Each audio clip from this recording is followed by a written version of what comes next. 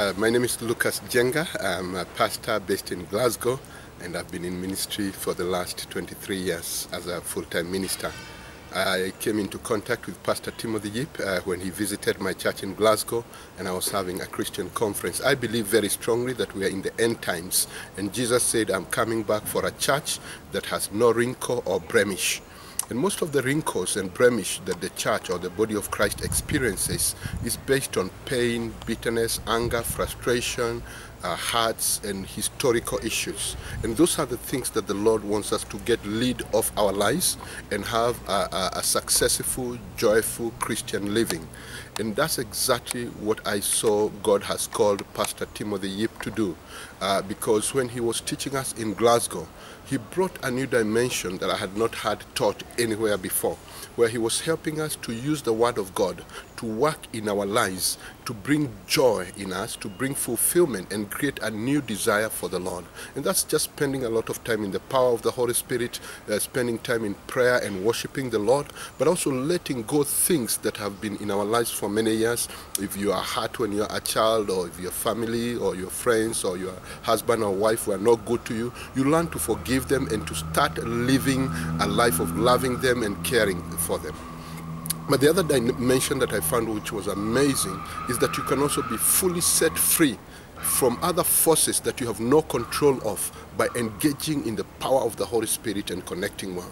So after his amazing teaching in Glasgow, I visited him in Hong Kong when I was going to attend a prayer conference. And I saw the real life, people who have been changed over the years, people who came from drug addiction, people who came from other difficult backgrounds. And I just thought that this is a man of God who has been anointed for this time to teach in a different way, not the typical way we are used to, a 5-point sermon in a church and that's done, but really coming into your heart and having a burden and a connection with you where you are, so that by the time you're finished, you're feeling good, you're desiring to serve God more, you want to be more diligent, you're so happy with the friendship and the joy that the Lord has put in your life. So while my wife Helen and I were in Hong Kong, we thought this would be an amazing ministry to bring to Kenya, and we invited Pastor Yip to come and just be here and see how people would respond.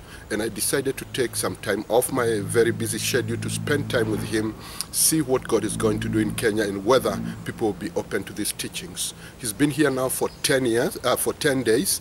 We started in Utawala Christian Center, where he did a weekend conference. Many people are set free, many people enjoyed. Church leaders were saying, we want this to be taught in our house groups, we want the teachings. And of course, Pastor Timothy said there's no copyright. You can use the teachings to teach everybody you want. We then traveled to Nakuru, where I was born and brought up. And again, I thought maybe it was okay for the city people. How are the country and rural people going to respond to it? And I can tell you, the people loved it. We even went beyond schedule because he had to stay on and visit people's homes. People felt good. People felt revived. People really enjoyed it.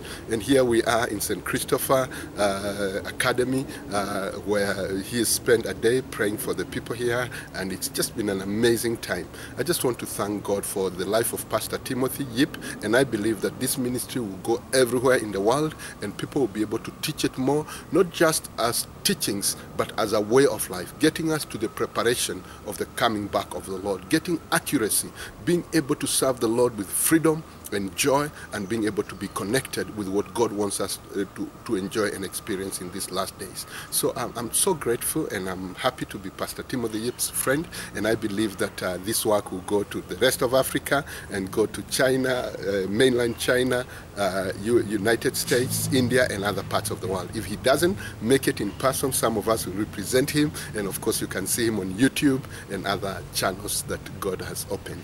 God bless you, and thank you for being part of this wonderful ministry. Thank you for your sharing. It's glory to God. I don't deserve the work of God in my life, but God blessed me. Amen. And I always want to bless other people. Amen. It's so wonderful to be transformed by God and to be touched by God, and so I can bless more people. But I give all the glory to God. It's not my own, my own doing. It's God's changing my life. Amen. So I give glory to God. Thank God. Hallelujah. Thank you. Hallelujah.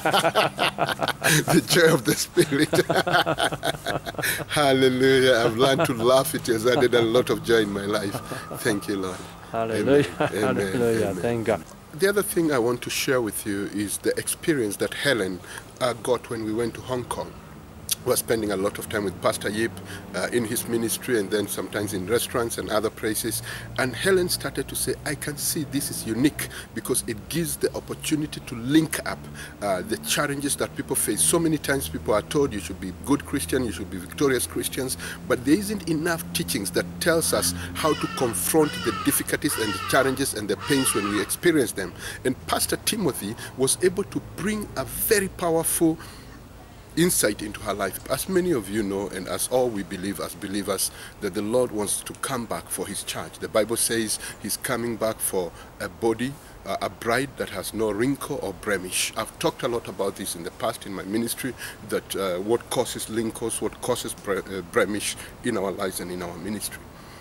What I have seen Pastor Timothy do is to unfold that and give the apostolic response, saying this is that, showing us how to deal with issues that have really affected our lives. I invited Pastor Timothy Yip to Glasgow in summer this year, and he spoke in our conference, and he was with us for about 10 days, had such an amazing impact on the lives of the Christians there, and people started to experience freedom in the Holy Spirit.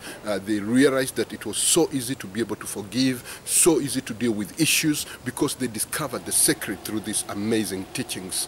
After that, we saw more activity, more commitment, more determination, more dedication. People are not looking at what is it in for me anymore. They wanted to give their time. I think particularly of one lady who moved from Ireland to come and serve in our church full-time following this freedom. We had a guy who was having cancer, and he was just about to start chemotherapy, and just through the release of the Holy Spirit, he was set free.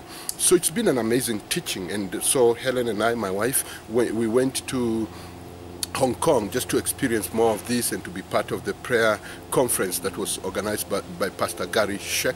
And we spent a lot of time with Pastor Timothy Yip. My wife was powerfully impacted by this ministry. He saw some dynamics of dealing with the work of God that she's never experienced before. And she was saying, surely this is what Christians need to know, how to really deal with issues when they are confronted with temptations. What are the skills? What are the resources that you need to have within you and with you on a daily basis, so that you're not having to sin and repent and sin and repent. You can be able to confront sin with the power through these teachings. The other thing that I find extremely amazing and a real blessing in this ministry is the power and the desire to do evangelism through love, through caring for people, giving people an opportunity to respond to the love of Christ and doing what God has called us to do. I find this to be exceptional in the way Pastor Timothy Yip teaches it, unfolds the Word of God, and brings us to a position of connectivity with the Holy Spirit. I find this to be exceptional. It's not something that I've seen anywhere else, and I believe that God is doing amazing things. Thank God for that. Yes, yeah. God's glory, God's work is, Amen. I'm humble to say that it's God who works in my life. Amen. To perform this miracle in my life. Amen.